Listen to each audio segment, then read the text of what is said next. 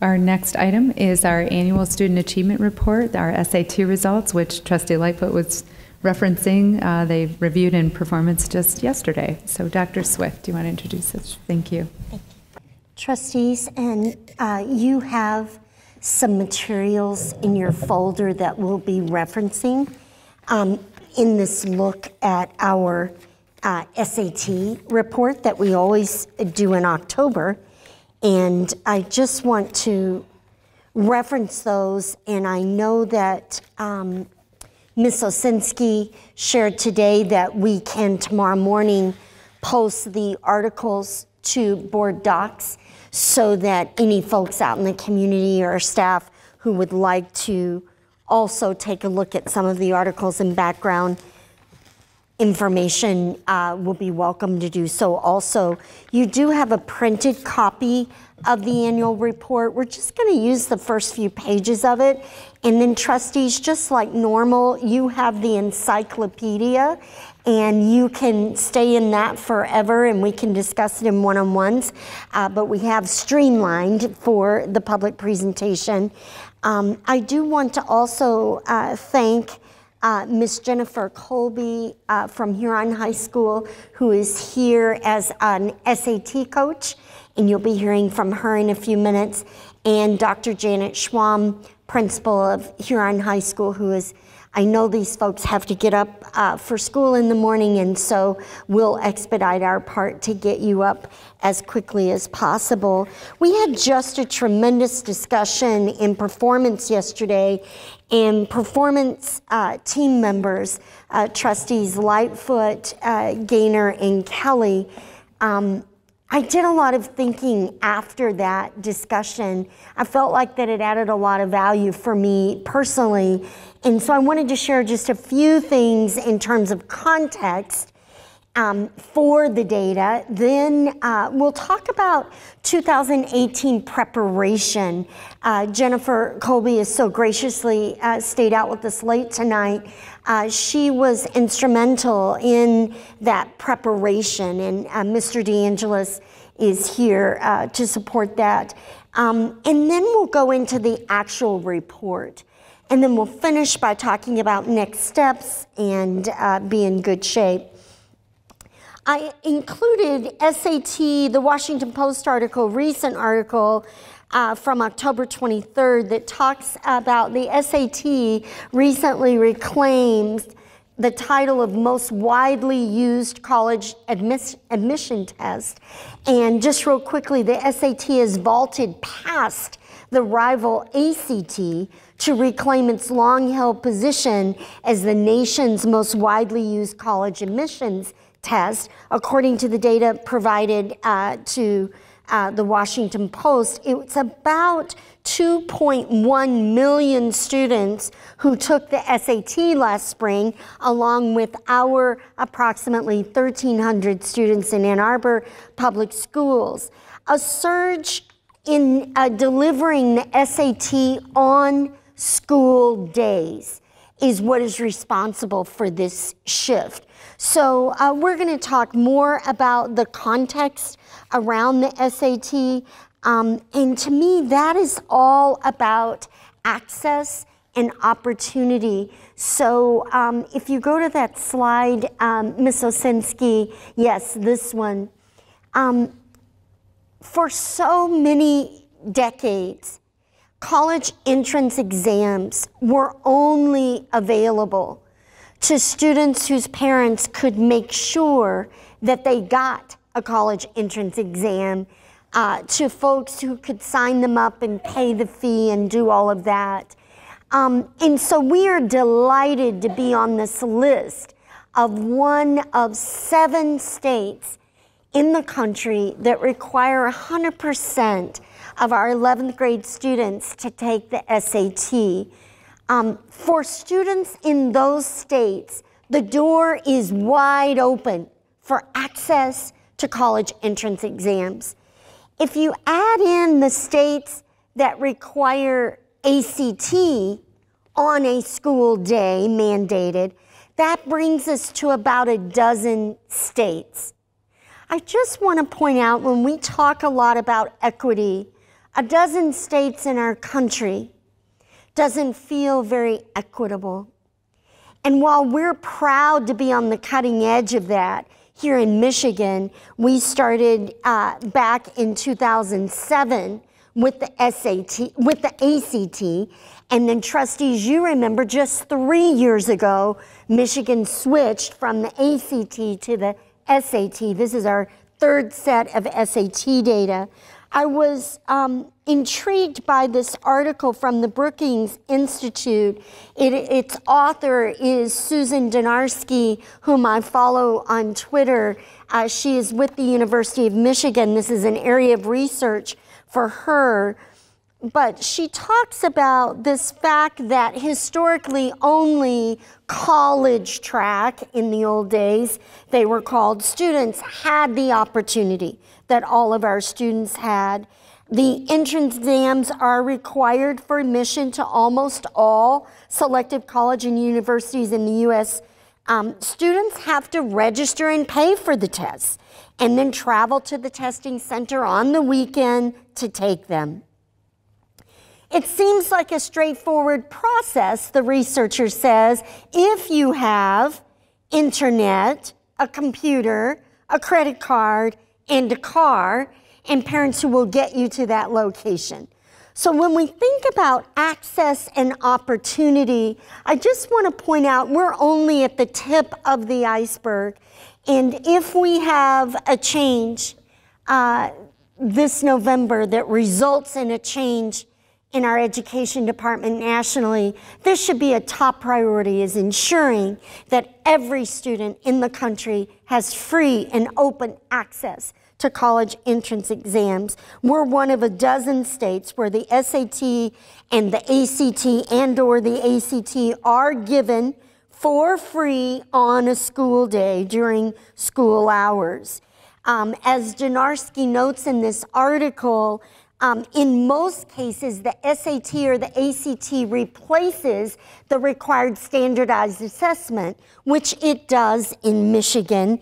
And so there really is no additional time spent to offer this opportunity. We are grateful that the state pays for this assessment, so we're grateful for that. That is still true, Mr. Demetriou, Ms. Dickinson-Kelly. Okay, good, just checking. It is an attractive feature, considering that some parents are concerned about assessments, and sitting for the test is required. So a student can't opt out because of the low expectations of themselves or their teachers or their parents or their neighborhood or the adults around them. The student is required to take it.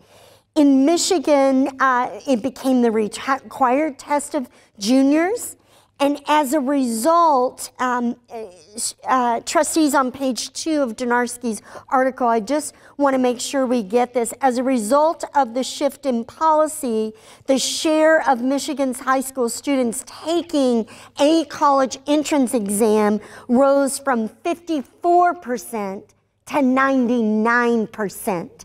So my point around context is, in Michigan, the door is wide open, and it's everybody in and nobody out, and we're proud of that.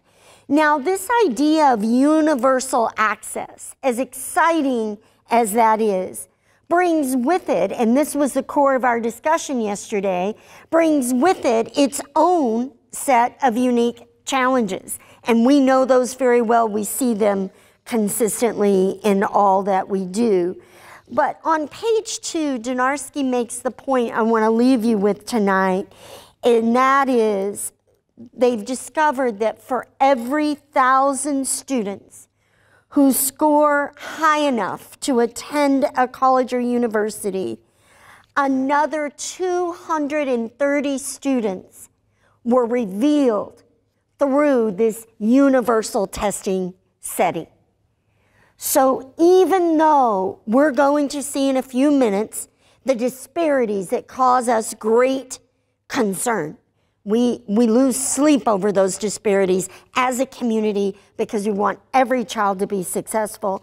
Just by doing the testing, we know that we have for every 1,000 low-income students who had taken the test before 2007 and scored well, we have another 480 college-ready, low-income students who were uncovered by this test.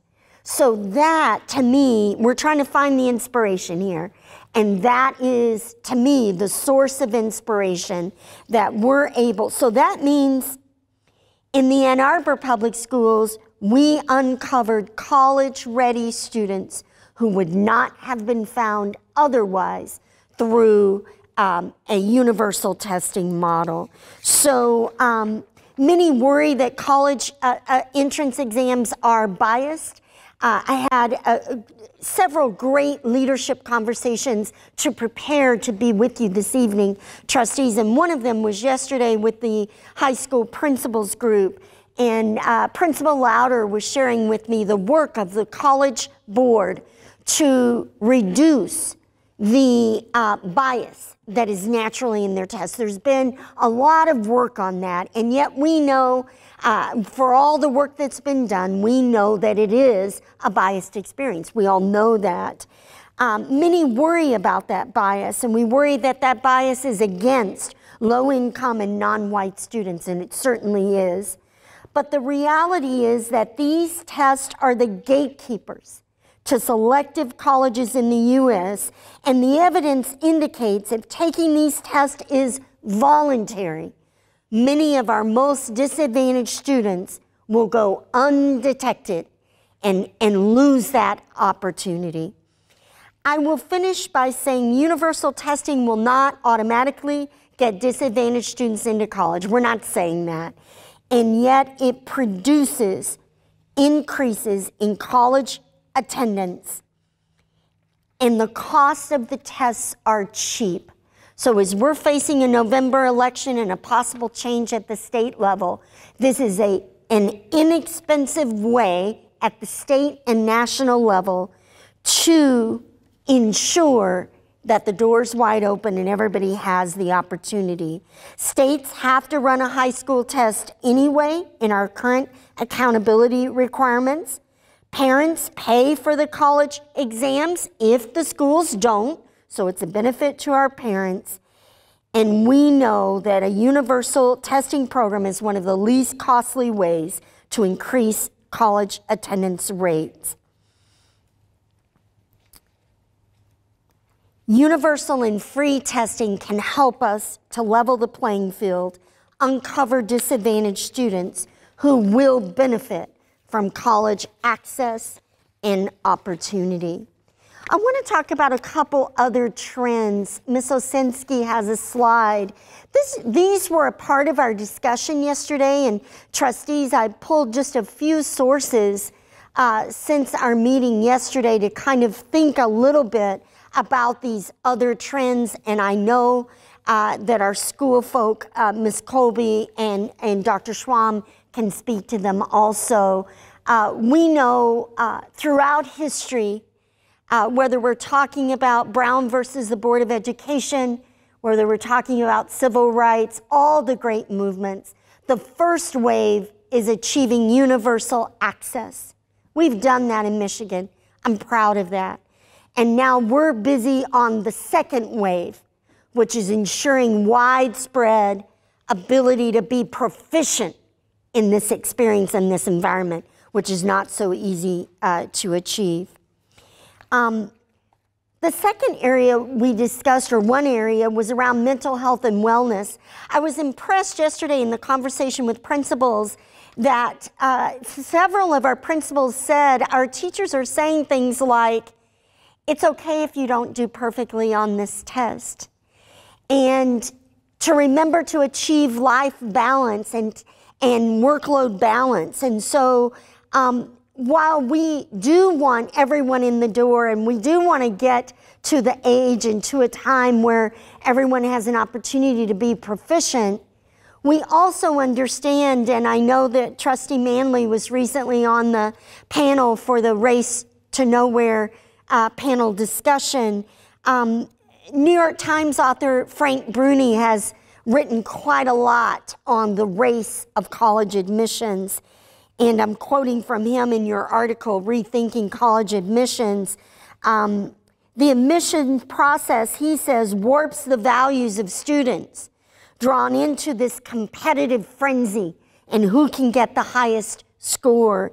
It jeopardizes, in many cases, the mental health of students, and it fails to include and identify the potential in students from less privileged backgrounds. I've included that article. He has recently, as you probably know, published a book on this topic, but that was one area of discussion that came up in my leadership conversations. The principals were very clear, particularly Principal McCoo, that he certainly wants opportunities for every student at his great school, but that having students be able to balance all of their capabilities and not just the one slice, the one measure, is an important piece. And along that line, I included a Washington Post article about the University of Chicago dropping the SAT, ACT requirement. This is a trend. It's not a wave yet, but it is a trend that some colleges and universities are dropping that or making it optional. And this article was from June 14th of this year. Numerous schools, including well-known liberal arts colleges, it says, have dropped or pared back testing mandates in recent years to bolster their recruiting and to ensure one University of Chicago Dean of Admissions says testing is not the be-all and end-all. There are also many colleges and universities limiting the number of extracurricular activities that can be added on the application in order to prevent those students who are trying to do everything and really trying to encourage students to focus on a few things. So we've had good discussion on this idea of mental health and wellness and the current trends of fewer colleges requiring, although the vast majority still do require, and really shifting to seeing that student and valuing that student in all of their competencies. I've challenged the high school teams to begin to think about a kind of badging system where we and Mr. DeAngelis and the team have been thinking and considering this, where students would be honored and badged for their volunteer hours, for their, I'm trying to think, Mr. DeAngelis, help me with some of the, for their performing arts engagement, for their civic engagement, but really helping our students to begin to see themselves in a more well-rounded way, and I'll look forward to your discussion of that. For this testing season, we really focused on test prep, and that focus we worked on in planning committee with Chair Manley and the planning committee last year, of this idea of, we know that test prep isn't going to dramatically transform overnight a student's scores. But our goal was to help students feel more comfort and more confidence in entering that testing process. So you remember last spring, Mr. DeAngelis and others came to planning committee and they talked about integrating into the classroom some structures and strategies. They talked about Khan Academy. And so coming now is Miss Jennifer Colby to share a few minutes with you on that test prep effort and how it went and how do we know how it went. And Mr. DeAngelis is with her to support. And thank you for staying up late. And you know you're going to have to get in that microphone so that it gets on TV. There you go. Thank you. Thank you. Was my list of activities that we do at Huron in the board packet? It can. Okay, it I can have be. copies. Yeah. Oh, you brought copies. Yeah. Great. Thank you. I've got two things. Beautiful. Thank you. So let me just start out. My name's Jennifer Colby. I'm a librarian at Huron High School, and for the past 4 years, I've also been the SAT coach. For the past 4 years, my co-coach has been Wendy Reinhardt, who was a counselor, but she retired last year. So I need another co-coach. And specifically, I think it's useful to have at our high schools, where we have full-time librarians, it's useful to have a librarian and a counselor, because the librarian, and you'll see as I discuss what we have done at Huron High School over the past few years, the librarian's able to do in-school lessons because of our flexible scheduling for specific student groups.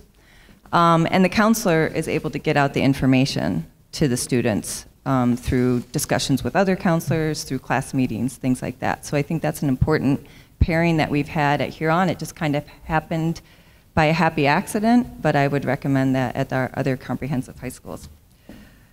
So our goal, this is what Wendy and I established, and we've adjusted it. Our practices have adjusted over the past 4 years. But our goal is for every 9th through 11th grade student to get connected to Khan Academy for personalized SAT practice. And we have a special focus on reaching out to our at-risk populations.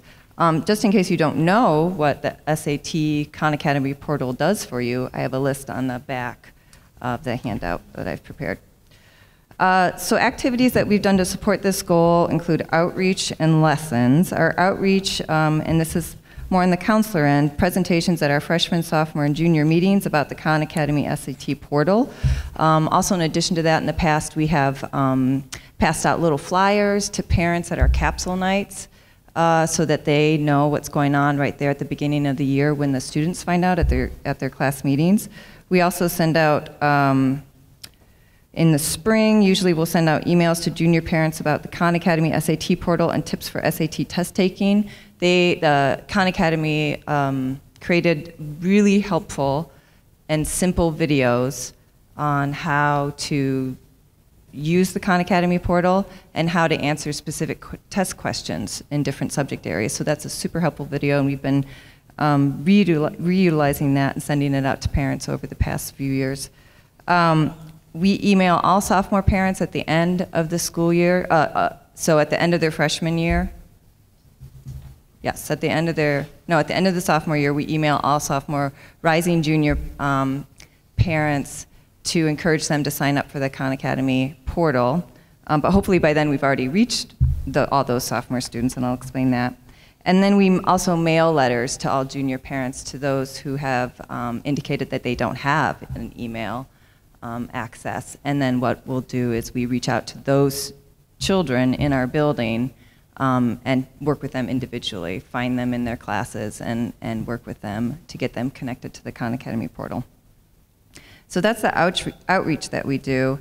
Then individual lessons that I've been doing and Wendy has been doing after school, or had been doing, is to get students connected to create an SAT Khan Academy account. And we find more and more students already have a Khan Academy account because they're doing that with their classroom teachers.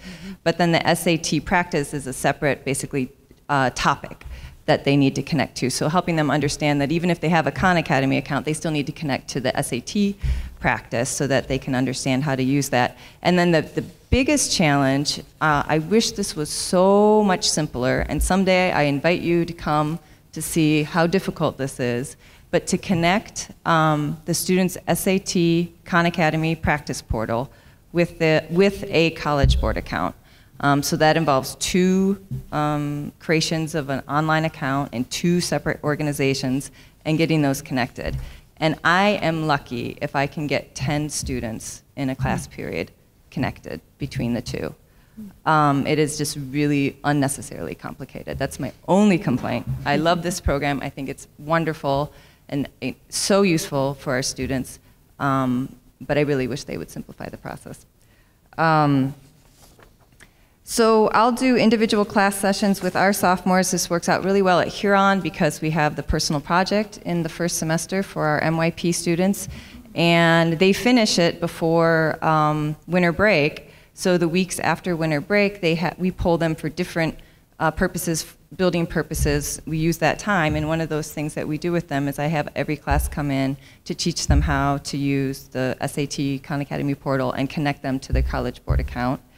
And then we'll also do the same with our EL students at all grade levels, our rising scholars, both freshmen and juniors, and also our PASS students. And our PASS classes are at all grade levels for students who have been identified as needing extra help in their coursework. So they have a class where they have a smaller group of students, and so I'll pull those students and help them make sure that they're connected. Because even with all of our outreach, even with connecting with all of our sophomores, of course we don't reach everybody, so then we pull specific groups to help them get connected. Then in past years, although the last year was not utilized as much because I think we were putting our efforts more during the school day and that was more effective, we had opportunities for juniors to come after school and sign up, and with help from Wendy or myself. But again, I think I'm going to rethink that this year because I feel like we've done so much outreach to our sophomore students that by the time they're juniors, they really are already set. But of course, we'll give an opportunity to any student who needs it. And then we also give assistance at Saturday school in January, because even by then, we find students that just still, for one reason or another, have not been able to make that connection either by having the SAT Khan Academy account or connecting it to their College Board. And it's important for you to understand the connection to the College Board account is what gives the students personalized practice. So they can practice for the SAT, they can do diagnostic tests in the SAT practice portal on Khan Academy to get personalized practice. But if they connect their College Board account, those PSAT scores and those SAT scores, well, PSAT scores I guess are the ones that matter in this case, will be automatically uploaded and analyzed. And then for each content area or subject area on the SAT, you can see what your level is and how you can be expected to answer the lower level questions, medium level questions, or any questions in that topic area. So I'd love for you to come see how it works. And then besides the work of the SAT coaches, we've reached out to all the math teachers and all the junior English teachers. All the math teachers in the spring before the SAT, usually on the March early release day, I send out enough of these SAT student guides, which has a practice test in it, paper practice test, and a handout based on tips from this booklet and other tips that I found to show students how to do these grid-ins. Just take a look at this and tell me if upon reading this on test day, if you would be able to figure out how to fill these in. So we want to make sure that all students understand how to fill this in before test day is. Because just as a reminder, you are not marked down for any answer that you get wrong. So we encourage our students to answer all questions as they are able to. And then, so all of our freshman, sophomore, and junior math classes get this lesson. And then we also ask on the same day or before our April 9th testing day, we ask our junior English teachers to do a targeted SAT essay lesson that's been developed in conjunction with the English teachers. So all this being said, the SAT portal on Khan Academy is a tool that I help students connect to. But the most effective preparation is for students to attend their classes regularly and be delivered the content by their Ann Arbor Public Schools teacher. So that is my report. Thank you, Ms. Colby. This is the slide where we just remind ourselves of why this is important at all, and certainly we hear that every child is not going to college, and that is not our goal, but it is our goal that those who have the ability and the choice may go. So it is an outcome measure or an exit measure. It is an opportunity for free of charge college entrance exam, and it does provide information to the system about how college ready our students are. So let's look at the data. I want to remind the trustees, you can see here that the total score slides that we're going to look at are on that 400 to 1600 range.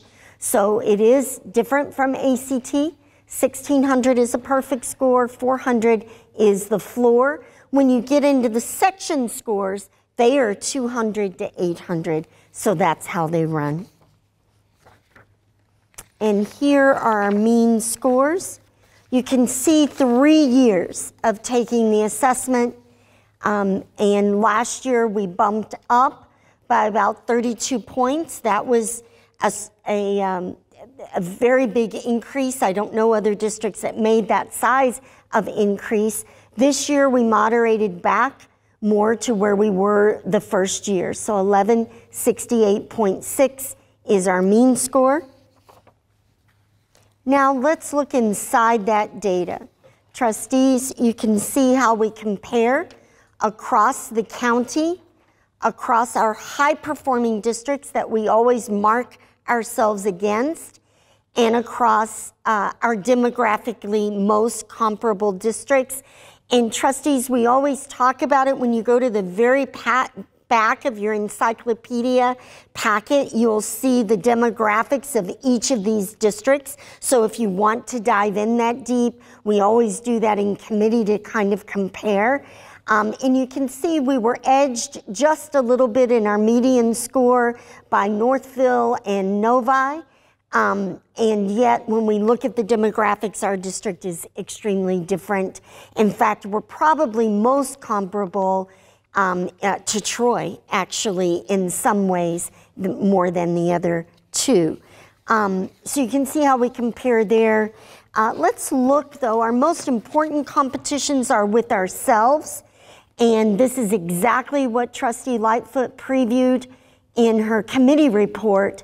We know our 5 areas of concern, our 5 areas of focus, our 5 areas where without us getting in the middle of it, students will be at a disadvantage. And you can see that all areas other than Asian either fell or remained steady this year. That was a statewide and a national trend. But there are concerns with African American scores, with our performance of Hispanic students, economically disadvantaged, English language learners, and special ed students. Often in committee, we look down at the bottom at the N. This is not excuse making, it's just an observation. You notice that we had a full 50% more in economically disadvantaged students this year over last year in that junior class. I don't recall ever having seen a shift like that. And in committee, we discussed that a great deal of that shift really was at Skyline High School. And I got their school level information on that today. They gained a significant number of students from poverty. Now, different set of kids. I just want to make sure, because sometimes we talk about, well, did that many move in? It doesn't mean they moved in. It was over 2017's juniors to 2018's juniors. It was that big of a difference. So, trustees, there is no excuse making. We are in this work. We are committed. And as we talked about yesterday in committee, this is a long game. This is not a fast game. And we talked about it last year in October. I remember Trustee Manley and several of our trustees. This is a community effort. It is a school effort. You're exactly right. We need to be in face-to-face conversations with students to find out. We know that Khan Academy is not our program, so we can't get access to be inside of that program, but we sure can hold the hands of students and watch them get on and watch them practice and support them. And trustees, this may be an area, and I know it's not a popular thing to say, considering some of our speakers earlier this evening, but it may be an area where the addition of staff in order to have a time in the day where students could get this hand-to-hand work, maybe that is something that we should think about. I'm just throwing it out there as a thought. The next slide is really our state comparison. We don't put any stock in that other than looking at the areas where we're not above the state at the rates that we expect to be. And I know Ms. Dickinson-Kelly works on this every day, but our English language learners, and they had a big upswing last year in their data, and then they moderated more this year, but our economically disadvantaged African American students and English language learners were not as far above the state in those areas. Hispanic students, however, we are above the state at rates that you would expect Ann Arbor to be. So that's really the only use that we have for that slide. Trustees, that is our report. Our next steps, Mr. DeAngelis is prepared. We are going to do exactly what you've described tonight. We've already been having that conversation, how to connect with students and talk to teachers to see how do we ensure that they're using the tools that have been provided to them, and that happens, we know, within the regular school day in class. Mr. DeAngelis, what would you add to our next steps as we double down our efforts on this ongoing challenge? Thank you. And I think we've touched on a lot of this in the conversations that we have, but I just want to emphasize that when we see that data, the first thing we run to is how well did we do compared to last year, compared to other years. And over the course of the last 3 years, we've seen up and we've seen down, but we've seen a slight trend up.